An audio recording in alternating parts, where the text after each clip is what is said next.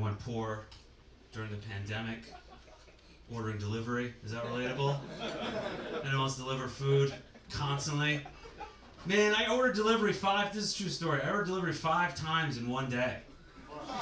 And it was from the same place, and it was the same delivery guy.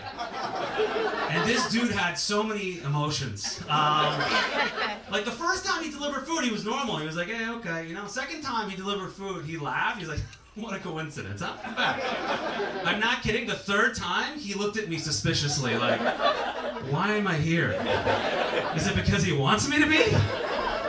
And in my head, I could see the way he was feeling, and in my head, I didn't say this, but in my head, I was going to be like, hey man, I'm not going to do anything to you.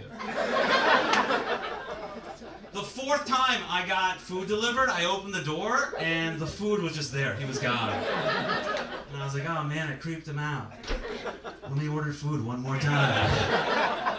Dude, and I swear to God, it was crazy because the 5th time I got food delivered, it flipped 100%. I opened the door and there was genuine concern in his eyes. He was like, hey man, I'm here if you need to talk. Are you okay? I get off in a little bit if you want to hang for a minute. Are you good, man? What's going on? You don't have to keep ordering. Empanadas, one at a time, you know? Like, what are you doing? This is crazy.